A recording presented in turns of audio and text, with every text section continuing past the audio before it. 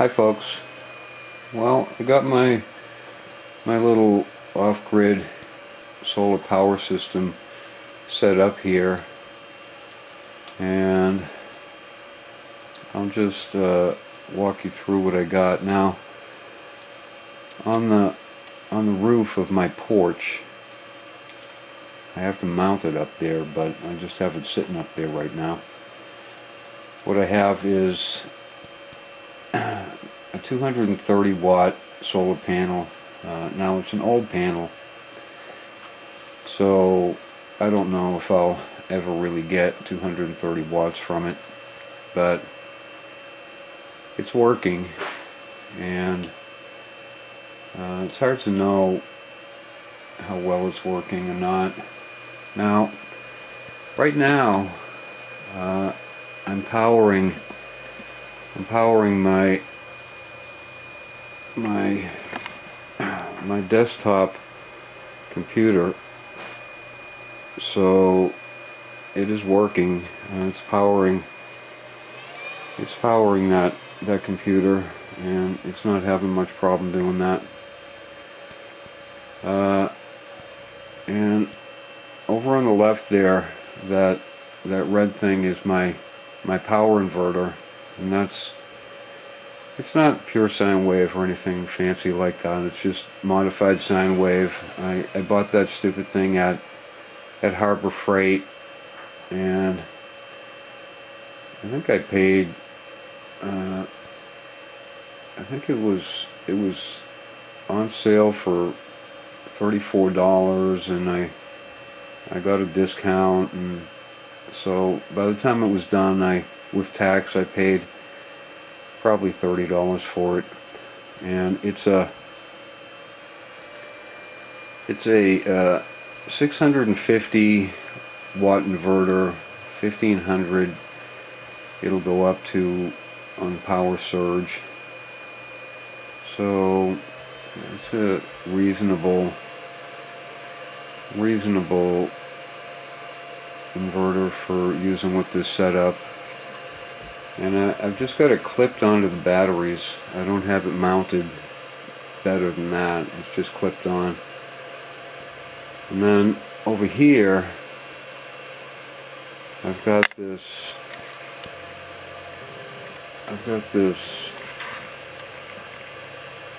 charge controller that I bought some time ago, and it's supposed to be an Mppt charge controller, but I don't really know if it really is or not. Just some cheap Chinese thing that I bought on eBay. I don't remember what I paid for it. I doubt I paid more than $50 for it. So the chances are high that it's not really an Mppt charge controller.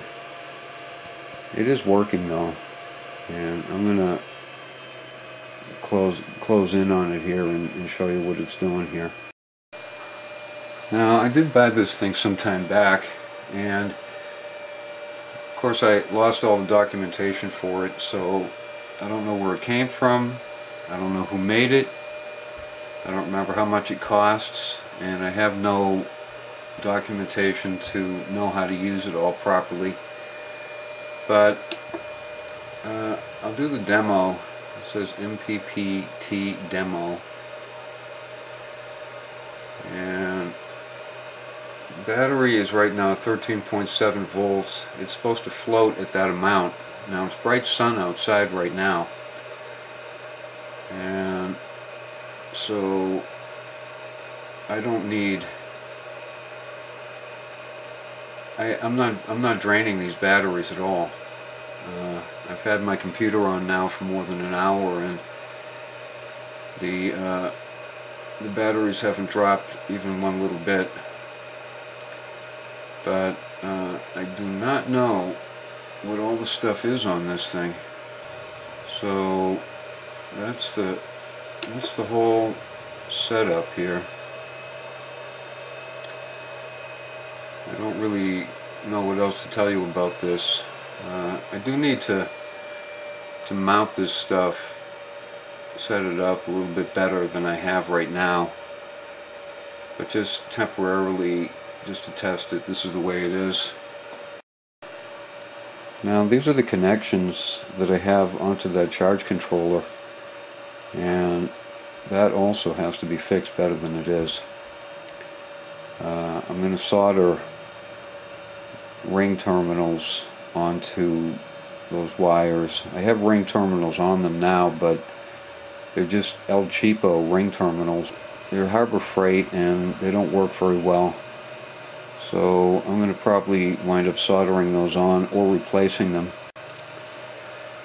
And another thing I need to do is I need to put an inline fuse on the positive coming from the